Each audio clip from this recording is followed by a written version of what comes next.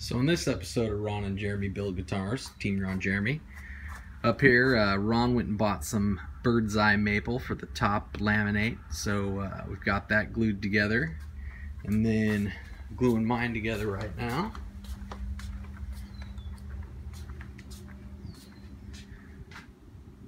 So yeah, and now we're gonna do some routing. Now since this does not have our top laminate on it yet, we can take our route here for our switches and our pots and volume knobs and basically go all the way through this piece, because we're going to be gluing another piece on top.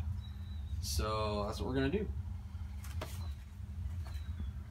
So this piece right here is the actual route all the way through. This is the ledge that the cover sits on. So what we're going to do is take that piece out and trace it, and same over here.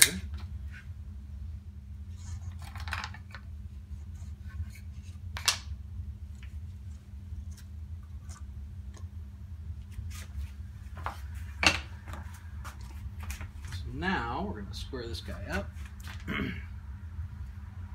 all the way around. We're going to mark our cavity here.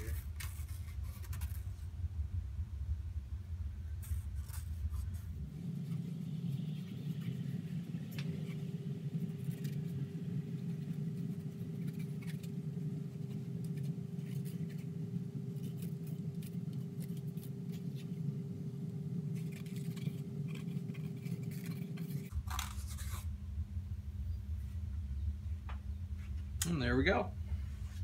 So what we're going to use in this case to drill these holes, and then also these ones, is an 1 5/8 Forstner bit, and obviously a mini mill. I've got a little piece of wood down here to make sure I don't hit the carriage there, screw the Forstner bit up.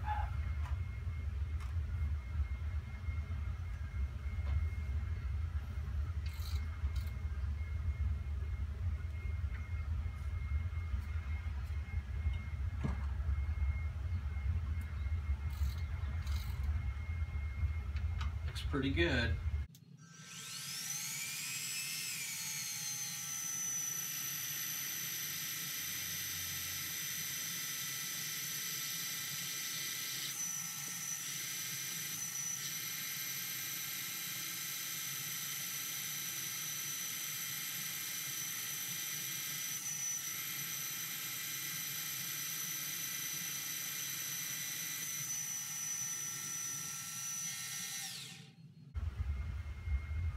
Alright, so we've made it all the way through, and now I gotta clean some shavings up.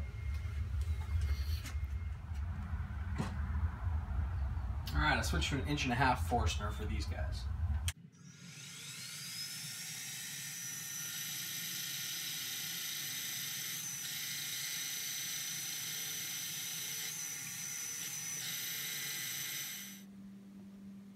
So now we've got the control cavity routed out and the switch cavity routed out.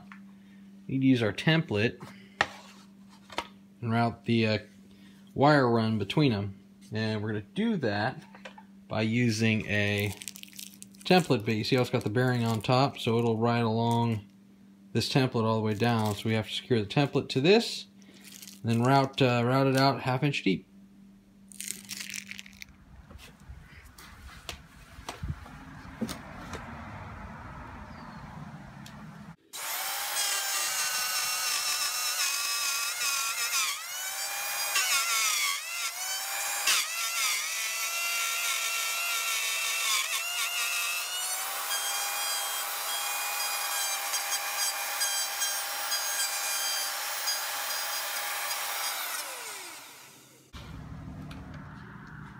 So at this point we have our guitar roughed out, and we're getting ready to laminate the top on. So this is just a weight reduction cavity I put in, but one of the things I've seen people use a bunch of clamps, and you know, that's kind of awkward. I think we can do it a little bit better for cheap. This is a piece of, 3/4 by 24 by 18, just, particle board that I got from Lowe's for $8. And what I've done is I've traced the profile of the guitar on it. Now the plan is to use 1/2-inch bolts that are 5 inches long around the perimeter, along with some weight on top. I've got 12 bolts here to go around and create a big sandwich clamp for the whole body. So that's the plan, and first step is to cut the plywood. Okay, so we've marked our bolt holes. We've cut our wood into two 17-inch wide strips by 24. We've marked our bolt holes all the way around the perimeter. And now we're going to use a 5/8 Forstner bit and drill the holes. So here's our clamping fixture all finished. So you've got 2 pieces of wood, all the holes cut. Your laminated pieces go under there. Insert it. You just take some of these bolts out, slide your pieces in, and clamp it down. You can use a impact to do it. It provides nice even pressure all the way across it. So next we're going to plane the maple that goes on top of our guitar bodies there. Okay, so here's the top laminate piece of the wood. It's got a little bit of birdseye maple in it on both sides. It's not a book matched piece, but I'm not really worried about that. This side is actually pretty good. What I need to do though is plane the back side here, because there's some unevenness to the joint, so I can get a nice flat glue face on the butcher block piece. So I'm going to use this little electric planer and see how it goes.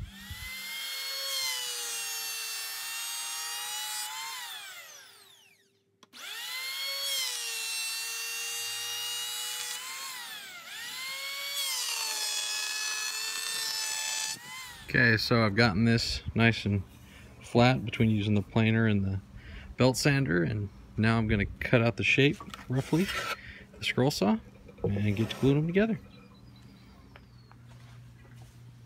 Okay, so now that we've gotten our top rough cut out, I left a little extra so that I can sand it off later or cut it off later. It's time to open the clamp up and get to gluing.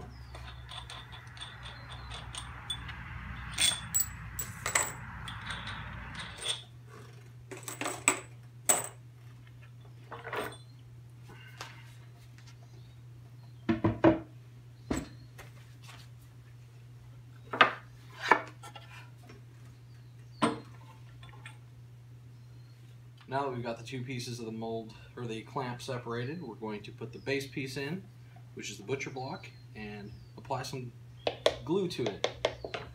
I need plenty of glue, so I'm going to use a putty knife.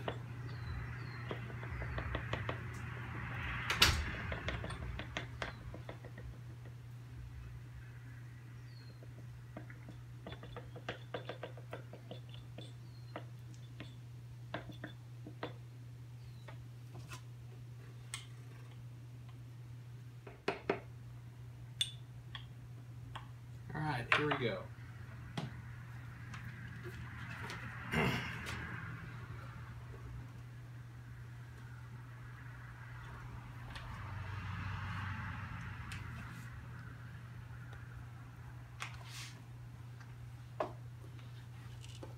Put the top clamp on.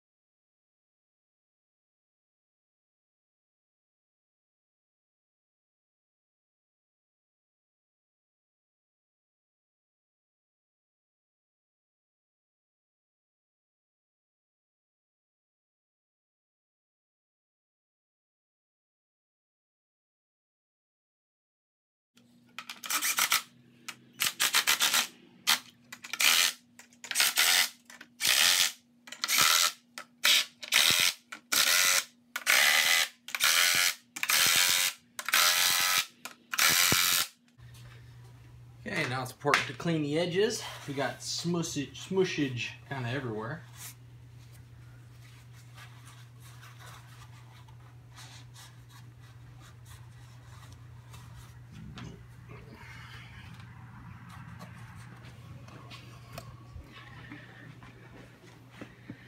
So now you can see we've got everything tight, and underneath here you can see the top and the bottom are smushed together. Got glue coming out almost everywhere.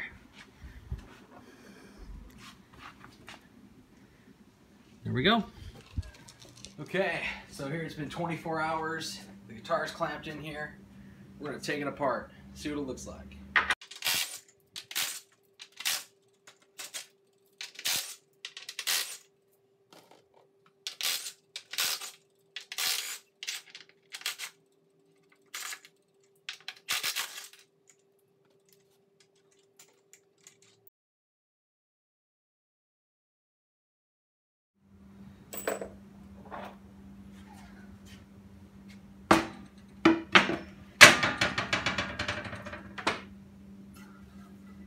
Look at that.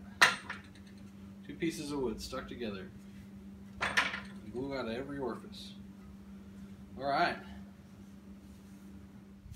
Okay, so this time we're going to trim this top piece flush with the body. Now the easiest way to do that is to get a flush trim router bit. It's got a bearing on the top. This is a 3-flute one, so hopefully it'll last a little longer. But basically what happens is the bearing rides along here and it trims this wood down when you put the router on it. So that's what we're going to do today. One of the things that's important to do is make sure that your piece is held down tightly. All I've done is push it against the edges of my workbench here and then clamp down a piece that I cut off the top. So it'll be nice and steady for when we router it. So let's get started.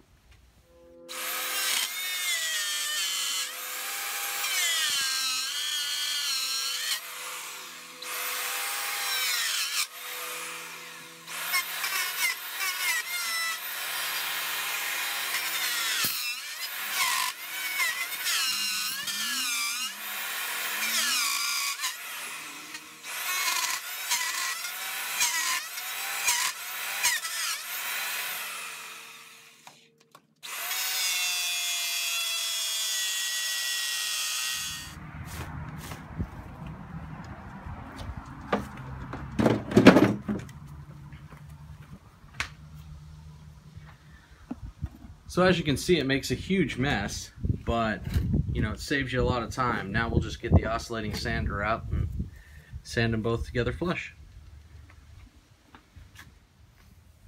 So now that we've got the top and bottom routed together, we're going to use the spindle sander and clean it up. We've got some, you know, obviously glue, and there's some rough cut marks in here, so we're going to get all that fixed up.